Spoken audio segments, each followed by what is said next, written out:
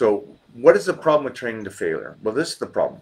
And you think that fatiguing is the ultimate goal when stimulating is the ultimate goal. Then how do you lose body fat? So I'm going to go with this. Yeah, muscle imbalance usually comes off of back problems or nerve issues. Or on fasting days, can she do the green drink? 100%.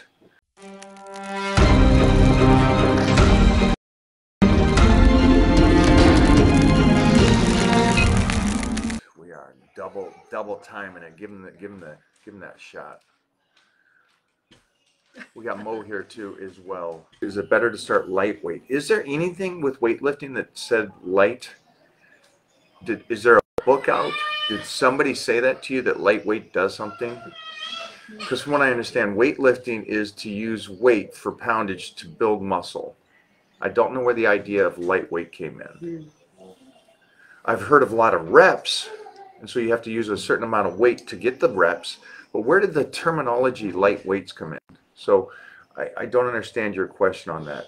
Nobody ever in the history of exercise with any intelligence said there's a thing called lightweight lifting. It comes from people like you who would go, all right, today we're going to go a little light. I'm just going to put 405 on the incline. So it's I gotcha. Partially, Okay, that could be what it means. Yeah, there's never been a thing ever, just so you guys are clear on this, everybody on both sides. There's no thing called lightweight lifting. It's weightlifting. Use the weight that you can do for the rep range you're doing. Okay? Hopefully that answers your question. We check out the program that you're on. We make sure that you're doing the right program. And now, not only do I look at what you are doing, but I take a look at your photos and actually see your body. And then we talk about things like this. It's hey, you need to develop bigger arms, or your shoulders are lacking, or you need to train legs, which I know a lot of you, the majority of the people on here, do not want to hear. But yeah, that's kind of the stuff that we go over. That we go over the nutrition, making sure that you're eating on time at the right times, what foods you need to be eating to make sure you're good.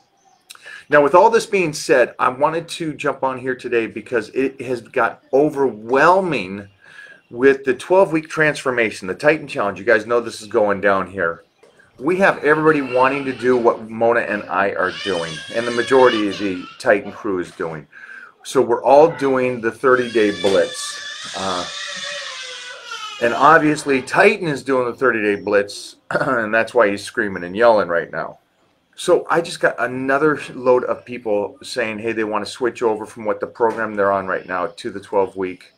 Well, to the idea of doing the 30-day blitz followed by the 9-week strength gains, power bodybuilding, sorry. And the reason why is because, which I love, is that most of the people in the Titan crew are savages, and they want to do the hardest thing possible. And so that is the hardest thing possible, and that's what Mona and I are doing. So we did start the 30-day blitz, and you can still get in on this for the next 3 weeks. On fasting days, can she do the green drink? 100%.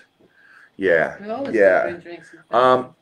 I do it on fasting days when I just got nothing in the tank and I can't move. So I'll do the green drink, or if I get lightheaded or anything like that. As you guys know, when you're doing this, and the leaner and leaner you get, the harder and harder it gets.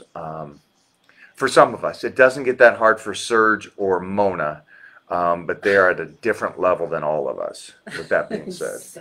Serge. Why do we throw a Serge in this pile? Because Serge fasts pretty much 7 days a week, and he also does a dehydration. So we got the craziness, we got the 30-day blitz, then we're going into the 9-week strength gains.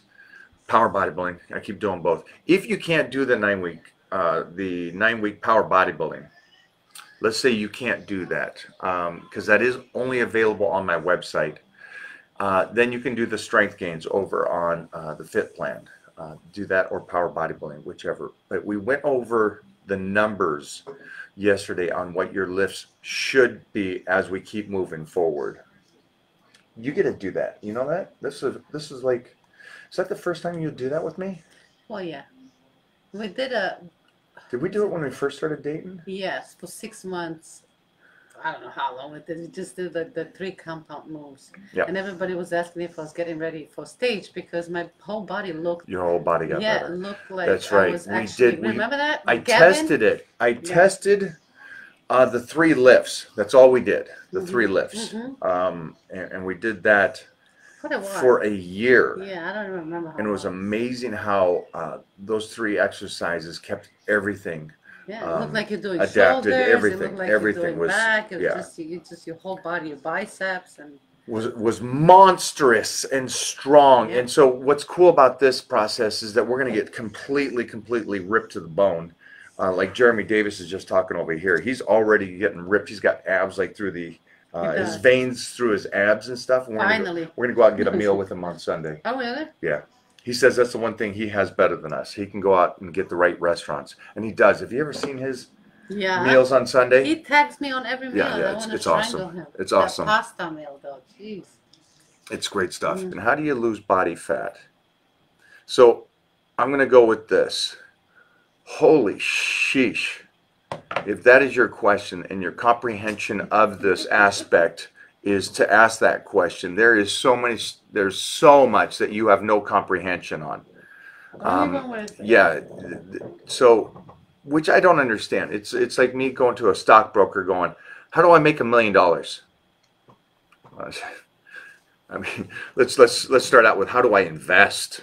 So your question is absolutely get a trainer because you absolutely know nothing about anything to ask that question.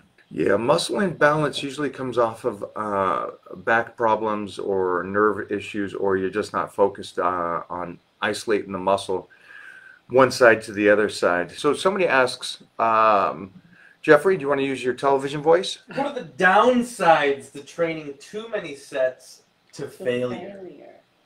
So the downside of training to failure on a lot of people do this.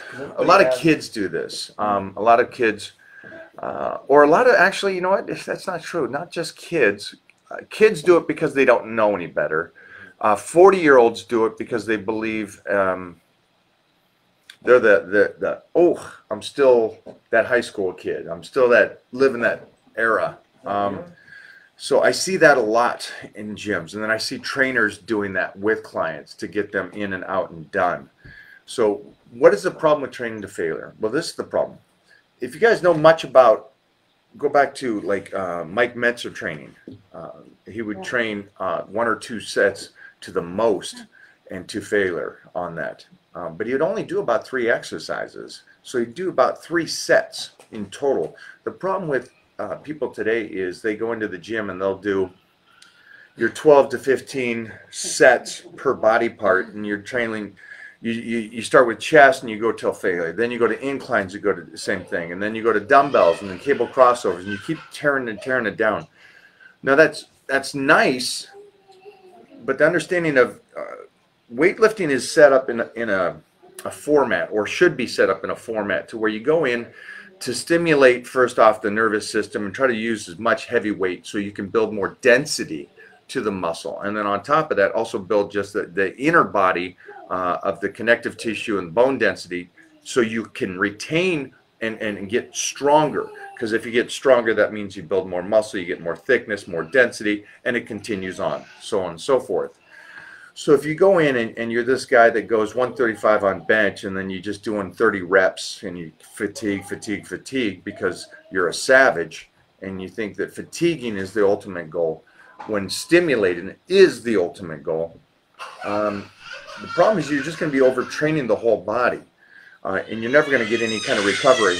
So with that being said, for all of you, mostly when I work with the guys and girls in the Titan crew, I explain to them, you can do a fatigue set. That's fine at the end of your workout. Get the work in that you need to get done. Get your leg extensions in, get your squats in, get your leg press in, get your walking lunges, your leg curls, your calf raises, and then you want to just destroy the body, go back on over maybe and do some squats until you fatigue or something like that. That I'm okay with. As long as then you leave the gym, you properly recover and eat proper, so you can come back the next workout to do it again. The problem is the majority of people The majority of people don't do that. The majority of people go into the gym and they'll train to a fatigue state on each exercise. I do everything until I fatigue, or sets and reps until I fatigue. That's how you need to train. And then on top of that, they go on and go home, and then they go, no, I don't eat when I go home. I'll fast for about 3 to 4 or 5 hours, and then I'll eat a meal, and then that's it.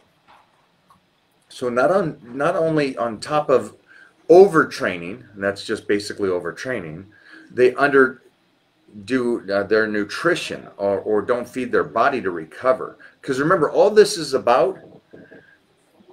all about stimulating the muscle to grow. Okay, so you break down the muscle just enough to where it needs to grow and recover and build. That's all you really want to do in a gym. To simplify this, really simple. Okay, so the good thing about this is that when you're training, if you stimulate the muscle, go in and like what Mona does, she goes in, lifts heavy, gets out of the gym, then she eats correctly, and then she looks like this 24/7, which is kind of badass. So, and then go home, eat, let the body recover, come back fully and strong. Mike Mentzer, we know about Mike Mentzer. Now, here's the problems with Mike Mentzer's principles of training, is that every workout went to fatigue when it didn't need to. And again, you'll find that year after year is great, and you're going to stimulate the muscle like any program, which is great. Is that any program will work for a period of time. Now the question is, does it set you up to succeed in the future? That's where a lot of programs come short. And the problem with the Mike Mentzer's program is that it doesn't set you up to get better in the future. It sets you up to win right now. And then if you continue that process, then you just start getting injured, start tearing muscles, and then you don't set yourself up for a future to where you can look good.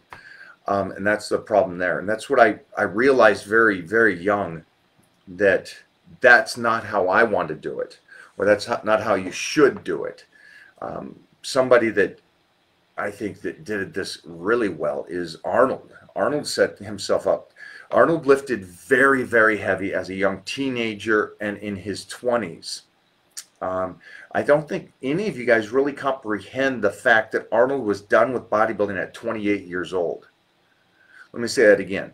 He was done at 28. He only came back to compete one more time because he was doing the movie Conan, and he was already in great shape. He didn't even tell anybody. With that being said, so Arnold set himself up because he trained so heavy as a youngster that he made his connective tissue and bone density so much better. And then from there, and then he finished training in the sense of competing, but he continued to lift. And he continued to lift properly for him and to keep healthy. And now he's closing in on 80.